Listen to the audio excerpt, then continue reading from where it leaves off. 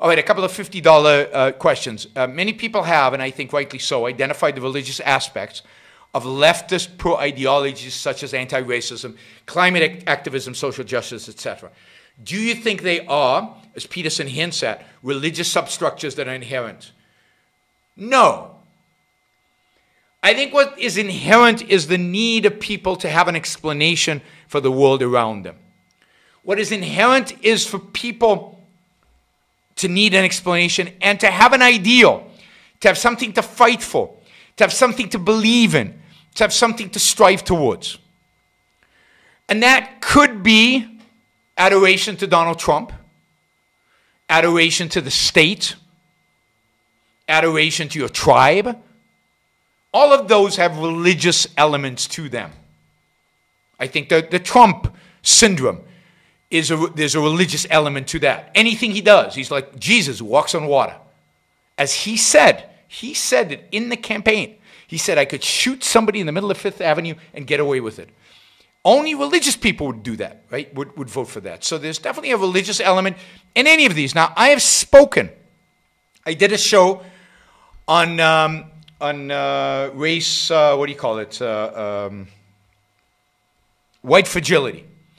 And there's no question, and about anti-racism. I did a few shows on anti-racism.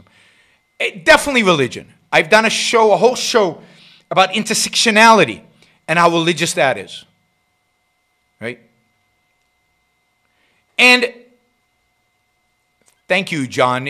John here is on the chat, and he says he'd never heard of me until the Lex podcast, and he's excited to be exposed to, I don't think I'm a great mind, but to a mind like Yaron's on the internet. Great. I mean, welcome, John. Thank you for joining us. This is great. This is why I do what I do, and why I did that interview. And I'm so excited about bringing new people into the fold, into our little universe here of fighters for future. And look, so they need an explanation for the world. That's what philosophy serves. But philosophy requires you to think. Philosophy requires you to integrate. Philosophy requires you to understand. Unfortunately, people are lazy. So combine laziness with the need for an explanation and you get religion. And then religions can come with various forms. So it's not that we have substructures that are inherently religious. It's that religions satisfy a real need to know, to understand the world. And again, anti-racism, everything's in terms of racism. It's religion. Climate activism, you've got people who need to sacrifice. You've got saints. You've got original sin. You've got all the characteristics. The same with social justice or intersectionality. But the same again with Trump and the same with certain aspects of the right. It's the same kind of. What we need today, what I call the new intellectual, would be any man or woman who is willing to think.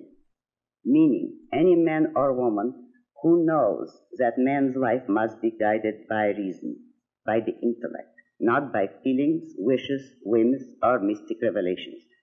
Any man or woman who values his life and who does not want to give in to today's cult of despair, cynicism, and impotence, and does not intend to give up the world to the dark ages and to the rule of the collectivist brute.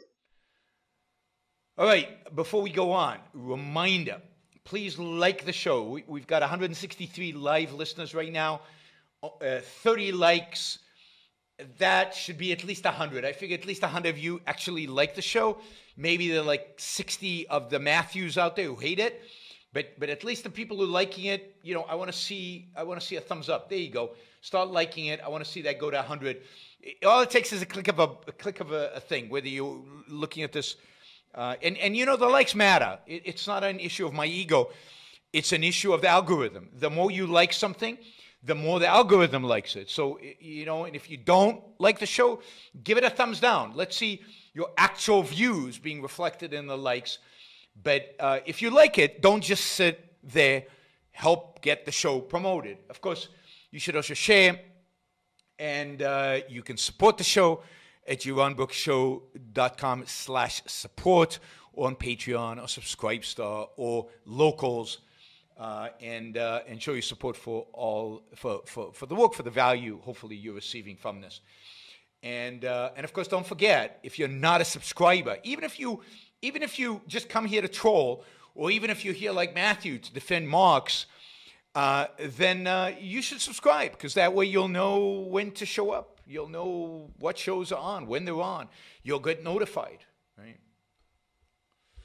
So, yes, like, share, subscribe, support.